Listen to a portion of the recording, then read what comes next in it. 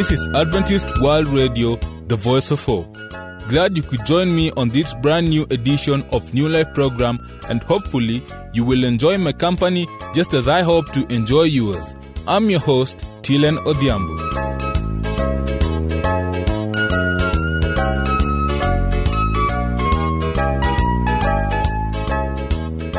Today, Pastor Kigundu has an ironic topic that goes by the name Humor That Hurts.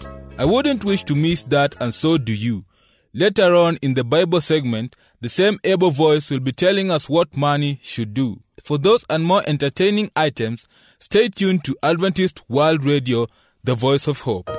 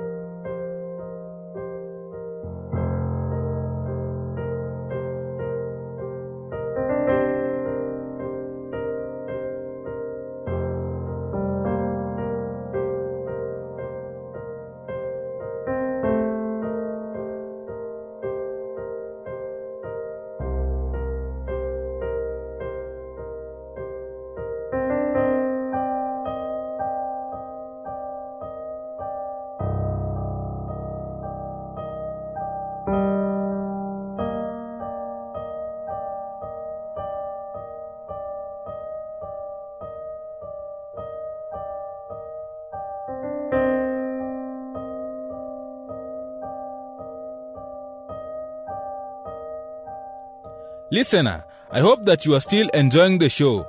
Let us now listen to Pastor Kigundu with the topic, Humor That Hurts.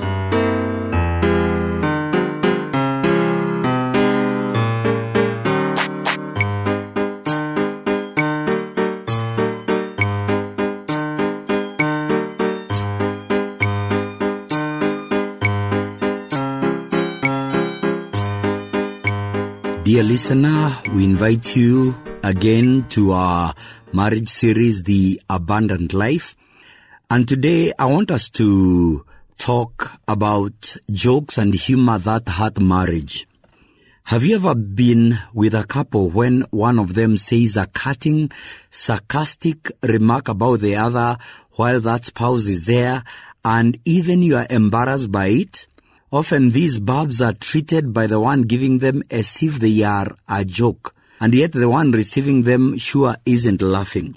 Many couples confess that there have been times within their own marriage that they have done that themselves. They have fallen into the type of shooting each other with jokes and then claiming, "We are just kidding," and yet later as they talked things out, they better understood the damage it causes. Sometimes the person was actually just kidding. However, the spouse on the receiving end didn't view their humor in the same way. Humor is as it is perceived and received. Other times, certain humor isn't appropriate because of a passive-aggressive thing going on. Whatever the reason, we have had to work through these issues through the years because a lot of damage can be done to the relationship when one aims their humor at the other and it isn't received as being a joking matter. Proverbs 26 verse 18 to 19 from the Message Bible says, "People who shrug off deliberate deception saying, 'I didn't mean it, I was only joking,' are worse than careless campers who walk away from smoldering campfires." Well, we have all experienced the truth of these words all too many times. Author Rodney A. Wilson talks about sarcastic humor that damages in a Home Life magazine article titled "Cut the Sarcasm." In it he writes, "My dictionary is ancient, but its definition of sarcasm is classic. Sarcasm comes from a word meaning to tear flesh like dogs. It means to be brutal, have no mercy, be vicious, go for the jugular, and tear flesh the way a dog would." Well, that doesn't sound to us like something we should be doing to each other as husbands and wives who love God and pledge to love and honor each other. To truly love our spouse is to protect them by showing honor and respect for their feelings, not revealing or doing anything that will embarrass or cut them down. By doing so, we reveal just how mean-spirited and unsafe we can be, which is not becoming of a child of God. In the magazine article which we have referred to previously, Mr. Wilson continues to write, "While humor may appear to soften the blow, the unseen emotional damage of sarcasm can be devastating. I am convinced many marriages die of 1,000 emotional cuts instead of one deadly blow. A steady diet of sarcasm poisons a marriage, so it needs to be eliminated. No good comes from using sarcasm. Trust, a vital ingredient in a healthy marriage, won't be present when a husband or wife is always braced for the next public or private cutting remark from a spouse. And respect won't be found in the midst of ridicule. A sarcastic environment robs a marriage of peace and joy, which are two parts of the fruit of the Holy Spirit in the Christian life, recorded in Galatians 5 verse 22 and 23. In essence, sarcasm severely limits the intimacy between a husband and a wife. There are plenty of healthy ways to fit humor into your marriage. Choose to break the sarcasm habit and die daily to yourselves. Well, that one you can see 1 Corinthians 15 verse 31. In another article titled "Sarcasm, the Verbal Enemy at the Gate," featured on the Lifeway website, authors Dale and Jenna Forhard also speak about sarcasm and humor that hurts. They write, "Sarcasm is one of the most harmful verbal tactics used against a spouse. It destroys communication and unity in marriage. One of the oldest military strategies is to divide and conquer. Our enemy Satan still uses that tactic to destroy families. Satan first seeks to separate you and your spouse emotionally. Then he moves in and seeks to separate you and your spouse physically. When this occurs, he is in a perfect position to conquer your marriage. In the midst of conflict, the enemy begins outside the gate of your marriage, cunningly tempting you and your spouse to wage war through verbal attacks. And sarcasm often is Satan's weapon of choice. The authors then give an acrostic to help you to understand why sarcastic remarks are so damaging to marriages. Sarcasm stings, it aggravates, it retaliates, it is controlling, it alienates, it shames, and it manipulates. Near the end of the article, the authors challenge us to lay it down. They write what will conclude this message with something we should never forget. They say, if we know the enemy uses sarcasm to tear down marriages, then what can we do about it? We need to lay down the weapons of our enemies and pick up the weapons God has given us through His Word. Colossians 3 verse 12 to 17 provides the perfect answer. It says, therefore, as God's chosen people, holy and dearly loved, clothe yourself with compassion, kindness, humility, gentleness, and patience. Bear with each other and forgive whatever grievances you may have against one another. Forgive as the Lord forgave you. And over all these virtues put on love, which binds them all together in perfect unity. Let the peace of Christ rule in your heart, since as members of one body you are called to peace, and be thankful. Let the word of God dwell in you richly as you teach and admonish one another with all wisdom, and as you sing psalms, hymns, and spiritual songs with gratitude in your hearts to God. And whatever you do, whether in word or deed, do it all in the name of the Lord Jesus, giving thanks to God the Father through Him. Amen. Our prayer is that God will make your marriage a marriage that is full of love, abundant love.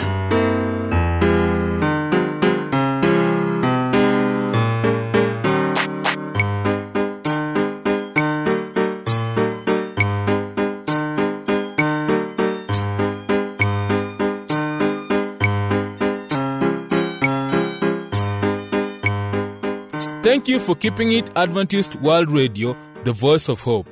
We'll be glad to receive your views, comments, and suggestions. Send them to the producer, Adventist World Radio, P.O. Box 42276, code 00100, Nairobi, Kenya. We are also online at awrnairobi@eau.adventist.org.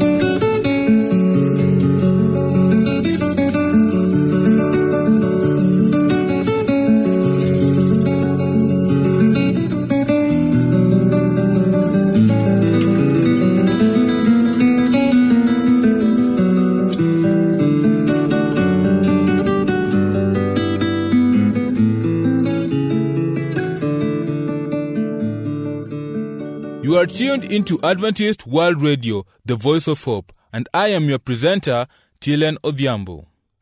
Let us now listen to Pastor Kigundu Ndwiga as he tells us what money should do.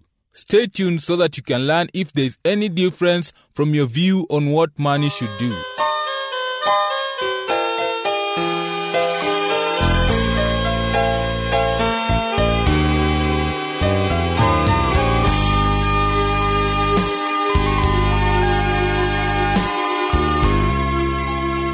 Dear listener, I want to welcome you to our Biblical Stewardship series. We continue talking about money, and I want us to answer this question: what does my money do? What does my money do? And I want us to go to the Bible, where we read from 1 John 3 verse 16 and 17. The Bible says, this is how we know what love is. Jesus Christ laid down his life for us, and we ought to lay down our lives for our brothers. 17, if anyone has material possessions and sees his brother in need but has no pity on him, how can the love of God be in him? You see, our world encourages us to spend. We are bombarded by commercials that try to convince us that we are unloved, unpopular, or weird, and that we need a certain product to fix the situation. We are encouraged to charge, to borrow, and to purchase on delayed payment plans. We are tempted to fall for buying schemes that companies come up with to enable us to buy things now. The result? Personal debts are at an all-time high. Bankruptcies are rampant, and financial worries are entering even the church. Christians today have gotten themselves into such a financial mess. The Bible talks about the church and our responsibility to help one another. Biblical principles dictate how God wants us to handle our finances, and that is what I want us to look at today. Now, money provides for necessities. Talking about how we need to handle our finances. 1 Timothy 5 verse 8, the Bible says, but if anyone does not provide for his relatives, and especially for his immediate family, he has denied the faith and is worse than an unbeliever. Therefore, God expects a Christian to labor to provide for his family. Providing for necessities is part of keeping the faith. Give us today our daily bread. Matthew 6 verse 11. We need to recognize that God provides our daily necessities and labor to make sure our family's daily needs are met. More importantly, we need to know the difference between needs of the day and the desires of the heart. The difference between needs of the day and the desires of the heart. Many young people starting out on their own today look at how their parents labored for years to accumulate the little money they have. So wanting to be better off than their parents, wanting to have it all now, they begin adult life charging, borrowing, and getting into debt beyond their ability to earn. We need to recognize the difference between needs and wants, between necessities and luxuries. And we need to remember the principle, I don't get it if I can't afford it. Let me repeat that one. I don't get it if I cannot afford it. But number 2, money should be used to help others. So money helps others. When you read Ephesians 4 verse 28, the Bible says, he who has been stealing must steal no longer, but must work doing something useful with his hands, that he may have something to share with those in need. Therefore, God expects us, his children, to be selfless about possessions. When we don't repay our debts, it is the same as stealing in the eyes of the Lord. The Bible teaches us that not paying your debts is the sin. 1 John 3 verse 16 to 17 says, and this is how we know what love is, that Jesus Christ laid down his life for us, and we ought to lay down our lives for our brothers. If anyone has material possessions and sees his brother in need but has no pity on him, how can the love of God be in him? So how you share, my dear friend, reveals your character. You can't claim God's love when you do not share with others. There was a man who went about helping others. One day he lost his job and was faced with a shortage of money. In order to continue helping others, he began robbing banks. Most of the money he stole, he used to help others. So now, question comes, is God pleased with such Robin Hood acts of robbing from the rich to give to the poor? How we get the money must be as pleasing to God, listen, as what you do with the money. So how you get the money is important just as what you do with the money. And therefore, when it comes to dealing with money, honesty must be your guide. When you read Romans 13 verse 7 to 8, this is what the Bible says: give everyone what you owe him. If you owe taxes, pay taxes. If revenue, then revenue. If respect, then respect. If honor, then honor. Then he concludes and says, let no debt remain outstanding except the continuing debt to love one another. For he who loves his fellow man has fulfilled the law. So, pay what you owe no man anything. This, of course, does not mean that you are not to borrow at all or never use credit or never have a mortgage on your house. This means you must pay your bills on time and never buy or make a commitment to something you cannot afford. The Bible in James 5 verse 12 says, let your yes be yes and your no be no, or you'll be condemned. In other words, say what you mean and mean what you say. If you commit to paying a bill and don't pay, you have lied. In other words, if I do not have the money to pay my bills, but I have the money to purchase luxury items, to take my wife out to dinner, to splurge, I am stealing from others for my own pleasure and I am lying to others.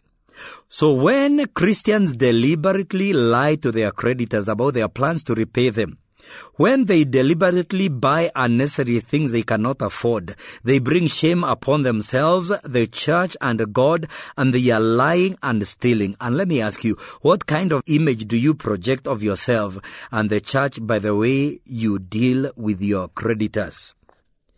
And that's why we are saying, give God what belongs to God. Because when you read Mark 12 verse 17, Jesus said, give to Caesar what is Caesar's and to God what is God's. Therefore, we are to render to the government what we owe them, and we are to render to God the things that we owe God. When you read 1 Corinthians 16 verse 2 says, on the first day of every week, each of you should set aside a sum of money in keeping with his income, saving it up so that when I come, no collections will have to be made. God has commanded that we give back to God as we have prospered. Some of us have quit paying God what we owe him. What does God say about this? Well, you can read that one in Malachi 3 verse 7 to 12. We rob God when we cease contributing as we should. And, my dear listener, my dear friend, please be content with what you can afford. Luke 3 verse 14 says, don't extort money and don't accuse people falsely. Be content with your pay. We must be content with what we earn. If we cannot afford something, we ought to be able to do without it. Hebrews 13 verse 5 says, keep your lives free from the love of money and be content with what you have, because God has said, never will I leave you, never will I forsake you. We are not to be covetous, desiring things we cannot afford. Instead, we must be content with what God has provided us. And Paul says this in 1 Timothy 6 verse 8, if we have food and clothing, will we be content with that? So, do you have enough to eat? Do you have a place to live? Do you have clothes to wear? These are the necessities. We should not purchase more things unless we can afford them. The parting shot, the conclusion, I want to share or to challenge you to remember these. I want to share with you or to challenge you to remember these principles. Number one, we must work to provide the necessities of our families. Number two, a lazy person who does not work is worse than the one who does not believe in God. Number three, we should be satisfied with our daily necessities. Number four, our work must help others. Number five, our giving must reflect our compassion. Number six, we should not resort to stealing to pay our bills. Number seven, all our dealings must be honest. Number eight, a delayed or missed payment is equivalent to lying and stealing. The other principle is set aside God's tithe as soon as you get your paycheck. And remember, withholding tithe is the same as stealing from God. And don't forget, not returning tithe is an indication of an unbalanced spiritual life. and God demands the first fruits of our labors. And finally, remember, we are to be content with food, clothing, and a place to live. May God help us to use our money wisely.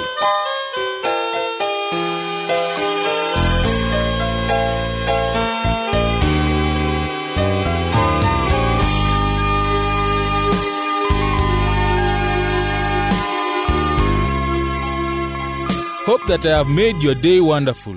Unfortunately, we have come to the end of our program today. Feel free to send us your views, comments, and suggestions by writing to the producer, Adventist World Radio, P.O. Box 42276, code 00100, Nairobi, Kenya. Our email address is awrnairobi@eau.adventist.org. I have been your host, Tilen Odhiambo. Be blessed.